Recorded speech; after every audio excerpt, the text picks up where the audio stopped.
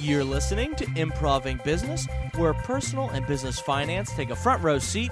I'm Brandon. Hello, this is Rick.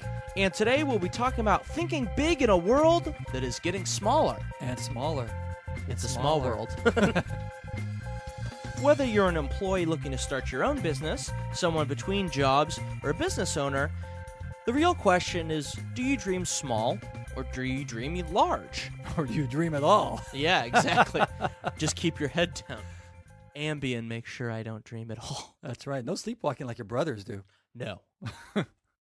Someone that has been known for dreaming big, maybe one of the biggest dreamers ever, is Walt Disney. And he took a lot of big steps that to other people look like leaps. And we talked a little bit about Walt Disney and core competency before, but the guy's so prolific that we had to go back to him. Yes. So before we were talking about his overall strategy, but this time we're going to be talking about specifics and things that happened in his company that were behind the scenes that most people don't know. My wife and I were just watching this special on the Walt Disney story, and it was pretty amazing on what that company went through to get to where they are today. We'll also be connecting this individual story of Walt Disney with the book by Jim Collins, Build to Last, Successful Habits of Visionary Companies, which has tips in it for thinking big. So the creation of Disney goes way, way back. Goes into the 20s. As a young man, an animator who loved to draw. And what was amazing is that how he made the leap from just being a cartoon animator or having a company that's a cartoon animator and moving it into a company that does features but happen to be animated. So his first big jump into this was in 1934, Snow White. Before this time, cartoons were really just things that played before movies, right? You would have a bunch of little gaggy cartoons where people were jumping on trampolines, hitting their heads, and then you would see Bridge Over the River Kwai or whatever, whatever you were watching. And what's so amazing about this biography is that Felix the Cat was one of the #1 animated cartoons back at this time. I remember Felix the Cat. He's on top of that car dealership near USC. Well, you remember the animated cartoons? Did you have them at your time? Well, not in my time, but I think I did buy an old DVD that was like Popeye cartoons and for like $1 at Target and watched those. I know. See, I used to watch Felix the Cat in the 60s. I thought it was great. You used to go things like, the Master Cylinder. The Master Soda? No, the Master Cylinder. Oh. That was the name of his nemesis. It was a cylinder? Well, he looked like actually the Master Cylinder from a car, but he was a bad guy. Oh. Cartoons were weird. They're still weird, but that's weird. So Disney decided to take the next step, or as many saw, the leap, on making an animated feature.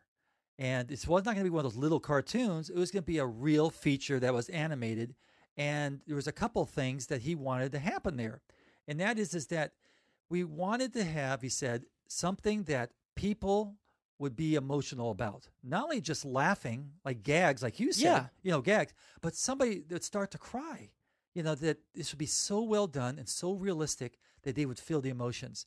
So in order to do this, he took steps to training his artists. For example, he brought in dancers, and he had dancers dance, and he had artists watch them on how their legs moved and how they bent over. Oh, like a life drawing class. Right. Today, that's what people do, but you wouldn't think a cartoonist would do that because you're just doing little Felix the Cat or something like that, it's just bouncing around. Especially Felix the Cat didn't have to be realistic looking because he was fighting a cylinder. It seems like everything they drew was just for convenience sake. I know. A little round body for the cat, a little round head, and a cylinder. Well, wait a minute. He did have a friend called Rock Bottom. Rock Bottom? That's right. Was he a rock? Well, he used to eat rocks. Why? At least with Popeye, you had J. Wimpy Wellington, who ate hamburgers, and that makes sense. I guess so. This is why I think the way I think, This is the stuff I grew up with. Madness? So the papers were all over Disney because the Snow White thing was going way over budget. They had to go back to the bank 4 times. This really just out of control. This is the worst things that a studio usually wants to ever see. Didn't they call it Disney's Folly? Yes, they did, and had no dancers. It was a Follies Projet.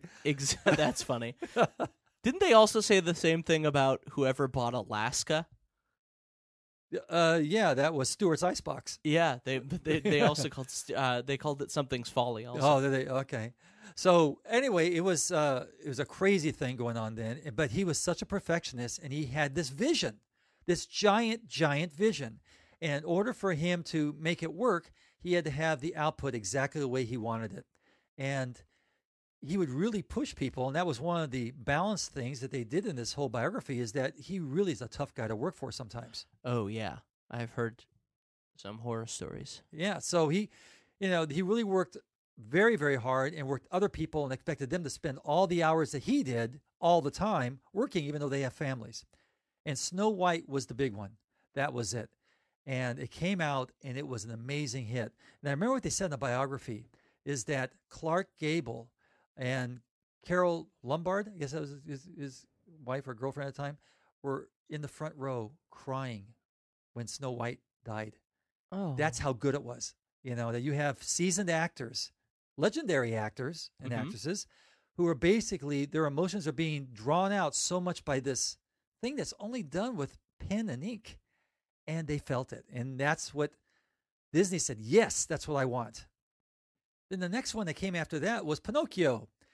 You remember Pinocchio? Oh, yeah. That was another terrifying movie. That movie inspired a lot of terror. Turning into a donkey, being eaten by a whale. I should have used that against you guys. You're going to turn into a donkey if you keep this up. I never used that. That would have been good. Well, actually, being the whale didn't seem so bad. No. Because he just went inside the whale and was just floating in a boat, and that was fine. Yeah, but you don't like fish. Oh, you like fish. I love fish. But Devin doesn't. Dad, whales aren't fish. No, but they eat fish. So it'd be fish in the whale. I guess some of them eat fish. Not all. Some of the baleen whales don't. Baleen. So orcas don't. Yeah. They eat seals. Yeah, that's right.